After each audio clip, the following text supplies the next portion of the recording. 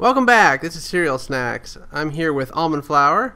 Hello. And we are playing Guild Wars 2, the open beta. This is the second open beta, and we just wanted to quickly show off the kind of starting area of the Sylvari Race. So both of us have made our crazy Sylvari characters, and they're probably the most highly customizable characters I think I've ever seen in a game. And apparently I look like a kitty cat Darth Maul, is what AlmondFlour thinks. Yeah, you kind of have a Darth Maul something going on there with the coloring and the spiky head, and then your face kind of looks like a cat. Interesting. Yeah, it is kind of neat. And I kind of have like, maybe I stole Robin Hood's outfit. Yeah. I'm not sure. So you're playing a ranger, right? Yes, and this is my dog, or whatever they call them. What's his name? I don't know. Can I give him a name? No, I don't know. His name is Juvenile Fernhound, apparently. Oh, he does kind of look plantish. Qualities, doesn't he? What's this? It looks like a... It's a ghost dog. Yeah, I was going to say it's like a shadow dog. How weird. So I'm playing a Mesmer, which is a magic-using class that deals with illusions. And so AlmondFlour is playing her ranger class, which is kind of rangery. So... That says it all. Yeah, I guess if you're familiar with old MMOs, then you probably know what a ranger is. So let's just run along here. A lot of things kind of pop up at you in this game. Now you can see the green. See the green. AlmondFlour hasn't really played this game yet, right? So never before. It's pretty beautiful, though, isn't it? It's pretty nice. It is. Very glowy. It's very like misty, and I don't know. It's pretty artistic, but it kind of reminds me of like anime. Yeah, and it looks like your graphic settings, I can see your computer from here, are kind of bright or something. Yeah, I agree. It's glowy. It's a little bit too glowy, maybe. So we can fix that later. But regardless, this is what they call the Dream, and the Dream is this area. You know, I kind of liken it to. Well, here's a quest giver over here. I kind of liken it to. I'm not going to watch the cinematics on these, but I liken it to the Emerald Dream in World of Warcraft. That's what it automatically reminded me of, where the Night Elves go to sleep. So I don't know. Apparently the dream world is poisoned, and our job is to stop the poison. Where are you?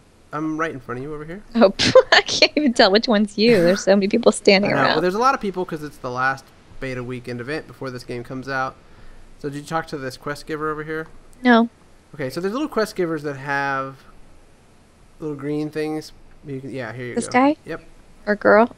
Yeah, and you're in a little cinematic. I skipped through the cinematic just because I just wanted to kind of show off the gameplay, but you can do whatever you want. Okay. If you want to watch it, you can. No, I'm good. Okay, and then we just go to the next green icon here, and you can see on your quests up at the top right, you should have a little quest thing, kind of like World of Warcraft, where it says push past the Nightmare Hound. Oh, there's a thing attacking my...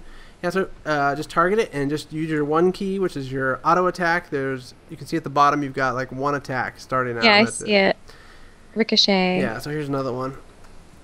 Now another thing that you'll see too is you'll start to build up your second one, and I've highlighted here with my mouse. But I'm like, if you highlight it, it'll say like, for example, I have a secondary skill on my 2 key, which is called Illusionary Counter. Yeah, mine's like Split Blade or Spit Blade. Yeah, and it looks like you actually trained it already. So well, I don't know. I just tried. The more you use your attacks, the more you get your next skill. So I just got my second skill. And when you press F when you're around these creatures to loot them when they're glowing. Oh, okay. Yeah. So there's kind of just little things about this game. I really like the Sylvari starting area. It's very nice. Of course, we're kind of not in the starting area yet. This is just the Dream. So we'll just work our way through here. So let's just keep going. Do you see me? I wish we had like a way to put like an icon above my head since there's so many people. I think there might... No, I'm good. I see you. I'm following. I'm just looking around because this is all new to me, so... I think there might actually be a way to do it, although I'm not sure offhand how to do it. But no, it's cool. We can keep going. Let's invite to party. There we go. Oh, I got you in my party. Now, one thing about this game is you don't need to be in a party to do quests like this. So there's like a quest here. You see that orange quest that popped on your quest tab on the right? Yes, I do. That is an area quest, and everybody who's in the area gets credit for that quest if they contribute. Oh, okay. So we just attack any hound. So it's almost like everybody's in a group. You know what I'm saying? That's kind of cool. Yeah, so you don't have to worry about people like kill stealing you and all that stuff because you're basically all just contributing. Can we talk about the skills again so I don't have to go to like a trainer? Or do I have to later No, on? you don't. They train themselves. So you'll see at the bottom, you probably have a third skill by now. I only have 2, but... I have 3. Yeah, so, and if you hover over them, it'll tell you what they do. And one thing about them, too, is that... So did you get that little medal for the event being succeeded? I'm not sure. Is this my dog? Yeah. I'm sorry. No, it's I your guess he it's your was first time. injured and somebody healed him for me. It's your first time. I'm like, Oh, what? a bridge Somebody else was like tending to my dog. I'm like, I don't understand what's happening. a bridge is beformed, so let's move on here. But if you look at your top right, there should be a little medal that you got. Oh yeah. Oh yeah. And that's for completing that event that we just did. I didn't do anything though. Well, you were in the area when it completed, so you probably got a little bit of experience for that. Mm-hmm.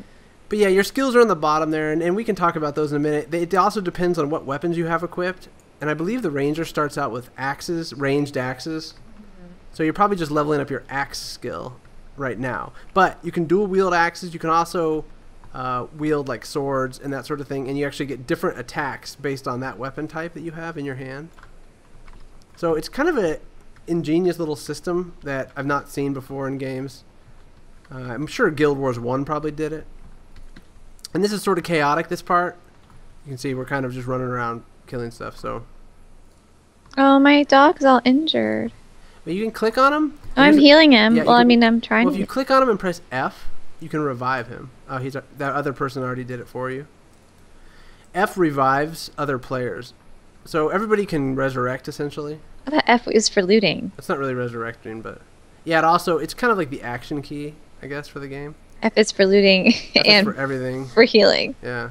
But I can heal him too with my healing spell or no? I think you can, but I don't think it's like really too critical that you do that. In this game, it's such a fast-moving game. Now, one thing if you double tap any direction, you will actually do a action type dodge.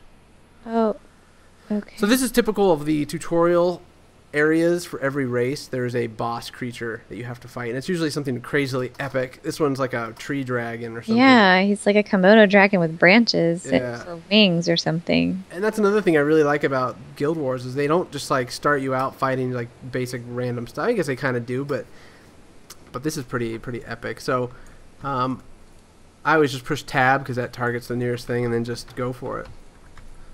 You got to be careful. They can, if you die, this game gives you the opportunity to have a second chance.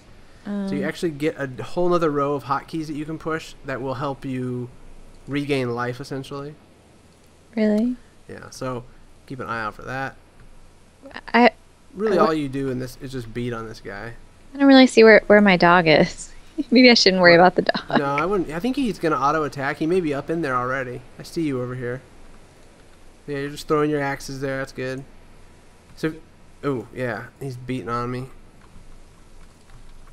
So you can see, oh, there's my. That's funny. In the distance, you can see my character's name is Cereal Snacky Cakes. And since I'm a mesmer, little clones get created of my character, and they all run around. And there's a bunch of Cereal Snacky Cakes running all over the screen. That's cool. Yeah. That's weird, but that's cool. Yeah, so that's what the mesmers do. So we it. killed him? Yeah, now at the end of these quests, I'll show you here in a minute, we're basically done with the dream mode, and we're going to load into Caledon Forest, which is the starting zone for the Sylvari class. And maybe it's a little less chaotic? Possibly. Okay. And so what happens is you come out of the dream without any equipment. I'm going to skip out of the cutscene here. And then on your screen you should see a reward will pop up. Possibly. So for me, I've got a wooden focus and a pistol that I can choose from, plus I get a leather bag. I'm going to go for a pistol just to show off the ranged attack stuff here.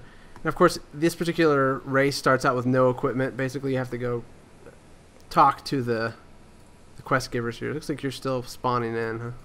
Oh no, you're here. I don't know why it says pending invitation for you, but... Oh, because you invited me? Maybe I didn't respond? Oh. How do I respond? I don't know, let me cancel the invite and invite you again if I can find you. Where are you? I'm standing here naked. Like, Well, I think part of the problem is they have these instances where you spawn into different instance. So There's somebody here with a mushroom head. let me invite you again. That is fascinating. The customization is crazy. This lady literally has a mushroom cap for a head. Yeah, I don't know where you are, but if you do your do see the little green check mark on your group invite tab. Yeah. Click that. Okay. There we go. Now, I believe you're in the overflow. Join in. Crazy that we're all running around naked. Unfortunately, because there's so many people playing, we're not in the same instance, which is kind of a bummer. Let's see if I can join you there. Join in. Here we go. Okay, I'll be there in just 1 second. Regardless, if I can get into the same... Okay, I'm in the same zone now as AlmondFlour. Let's see if I can find her. There she is, running around. My dog. What's that? What happened to my dog? I don't know. Well, I think part of it's because of the dream. So let's go talk to this quest giver over here. I had a dream. I woke up. I'm naked and I have no dog. That's right. You lost your dog. Sounds like a kind country of a rough song. start, you know? So talk to this green person. And you should get your equipment back. I don't know. I got my equipment back without talking to her. I think because I changed zones. So. Oh yeah. Okay. I'm not sure how you summon your dog. You may have a little dog summon skill. Like, look above your hotbar. Is there anything? What's that? I don't know. Oh, there he is. There you go. There he is. So, I didn't want to go too much further than this because I really just wanted to show the starting area. So you want to just run around real quick and we'll just do a quick... Yeah, let's look. I don't know. It's pretty... I think it's pretty epic the way it looks. So there's a quest giver here too. Let's just do this quest giver. It's cool. I like the giant tree over here. So this quest giver down here where I am will actually give you a map and show you everything that's going on in the world. And she'll tell you where the renowned quests are. They're little hearts scattered throughout the map. Oh. And each one has like a goal that you have to fulfill. It's like doing quests in World of Warcraft, except they're almost like area quests. So that's kind of the story with this. And so she's showing me all the hearts right now. And then there's waypoints with like little diamonds with a blue spot in it. And you can actually teleport them to them quickly if you pay a few copper. And they're pretty cheap as time goes on. And there are also skill challenges, which are these kind of like a chevron type looking icon on the map that you can do skill challenges and get more skill points for your character. So basically the idea is that we're going to do the quests marked by the hearts. Yeah, you basically wander around the zone, and the heart quests have like level ranges associated with them, so you can level up doing those heart quests. So the other thing you can do in this game, of course, is world versus world versus world. I have a video out on that as well. I'll probably have a link posted on this one, just if somebody's interested in that. And you're just attacking these dodo birds, huh? He's a moa. A moa. I just thought he was neat. So yeah, I like the loot. Ooh, I got a staff. So that's the other thing in your inventory. You can actually, if you look at your hero, you can actually equip stuff that's kind of cool. I think I get it. Oh, I can't do a pistol and a staff at the same time, unfortunately. How do you go to your inventory? On your top left, there'll be or you can press H. It'll open up your hero screen. H will open up your hero screen. And then I opens up your inventory. But what it'll show you is in the top left of that screen, it'll show you what you've looted that you can equip. So you'll see that you may have gotten like a horn. If you look in your hero screen, in the top left, you can actually equip that in your offhand. So you can drag it down to your offhand, which is below your... There you go.